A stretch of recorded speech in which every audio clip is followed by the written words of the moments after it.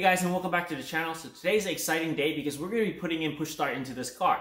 I've been working on creating a complete plug and play push start kit for this car that's RFID. I know other people have created similar kits, but this is a kit that I've created myself.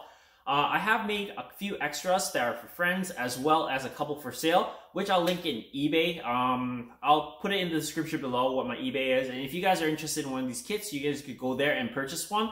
I'm not going to have a lot for sale. It's very limited because I make these myself, and you know, I've only got a limited amount. So if I get a lot of interest in these and it sells really well on eBay, maybe I'll create a few more. But today, I'm just going to go over the install with you guys. Alright guys, if you're interested in one of these kits, this is what it comes with. It comes with obviously the push start brain module with 2 of these RFID chips, the RFID reader, a complete plug and play harness,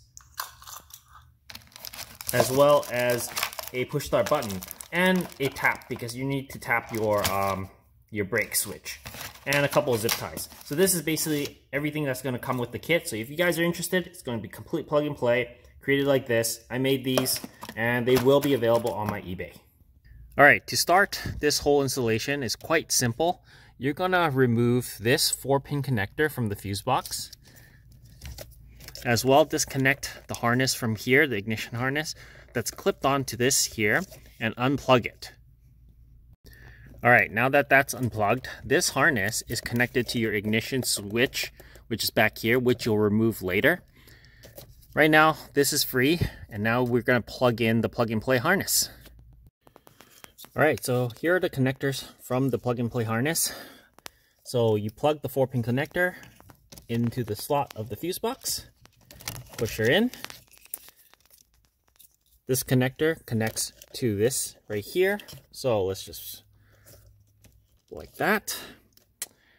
Now you have a ground wire here. So bolt this to anywhere. I mean, I would bolt it up on top of the fuse box here because there's a lot of areas that you could bolt it. You could choose to ground it wherever you want to ground it. All right, so after this is all connected, here is your chip reader. So it's going to already have this connection in here. You're going to need to find the brake switch and tap into it with one of these and then plug it in. All right, so your brake switch is right over there. This white piece of thing right here. So find the green and white wire and in this loom, and you're going to use that wire tap and tap into it. All right, so once you've got the brake switch wire connected and all the plugs plugged in, you're going to plug everything into the brain. So we're going to do that right now. All right, as you can see, everything is now connected and it should work. So for you to operate this, it's easy. You just scan it, and then now you can push the button, and that's on accessory. How you can tell is, I guess, the radio comes on now. So that's basically one click. Pushing this again turns it to on. And then if you hit the brake switch and your clutch and then push the button, your car should fire up. So we're gonna do that. So put it into neutral first.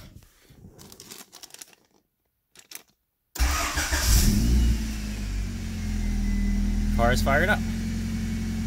To stop it, hold down your brake and push the button. There you go, turned off.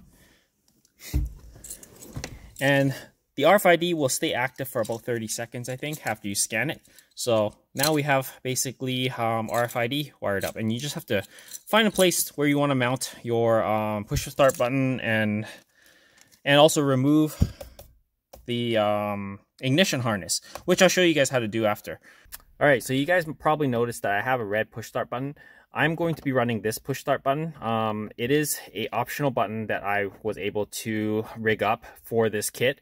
I don't have any of these additional for sale, but if you guys are interested, I can get them. So let me know on Instagram or whatever. But this is what I'm going to be running. I 3D printed this so that I could run one of these. the stock switch that comes with it, this can go in here, this spot as well. You just have to remove the rubber ring from here. Most commonplace, most people would probably prefer is to remove their cylinder and, you know, put it here. But I prefer to keep my cylinder because of the steering wheel lock. So I'm keeping the steering wheel lock, so you'll still need a key to unlock the steering wheel, then use the push start. So I'm going to show you guys how to remove your ignition harness now. Alright, so to remove your ignition harness, first things first is just set your steering wheel all the way to the bottom like this. It just makes it easier. There is a little ring back here for this cover that you have to pry out. So pop this little ring, you see that metal ring in there? Pop that off. Alright, so here's the ring. So gently just pry it out with a flathead screwdriver or something, and then slowly kind of pull it out. This does probably set off your horn if it touches any of those metal parts in there, so make sure you disconnect your battery before doing any of this. Next, underneath here there's a few screws. I think there's three underneath this cover here, so you're gonna have to take these off. There's two right here and there's another one back there, so let's just do that and then we're gonna pop the cover off.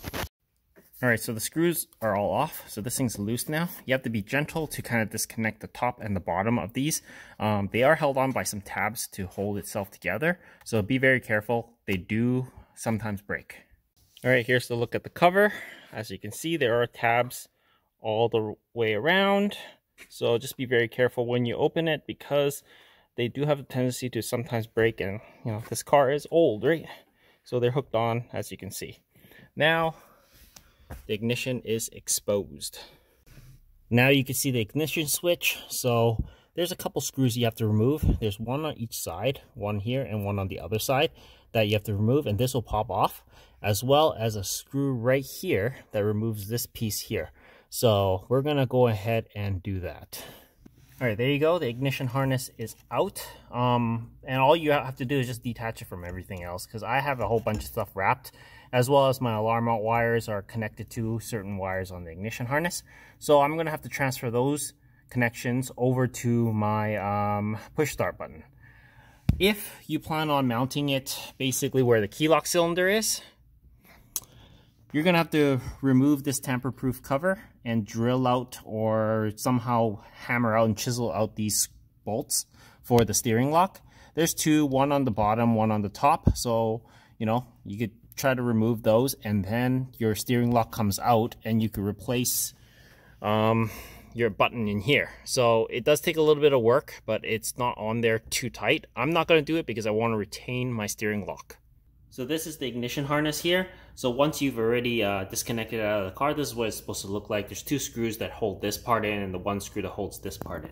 But that's your harness. Alright guys, so everything is back together now. It's pretty straightforward to tuck it all. I hid the brain and everything. So now I basically put the RFID thing right around here so that it's easier to scan. Now let's test it out.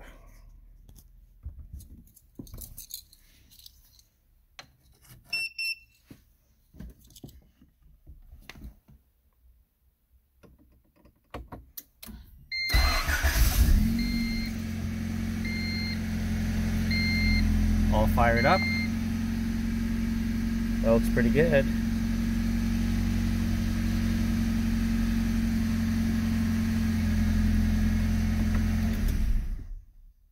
And shut off. Done. Alright guys, that's basically it for this install. I hope you guys enjoyed this video, and again, if you guys are interested, I do have a few kits that I've made up that I'm going to be selling in my eBay, so check that out. Anyways, if you haven't already, please comment, like, and subscribe, and share my videos. As always guys, I'll see you in the next one. Cheers.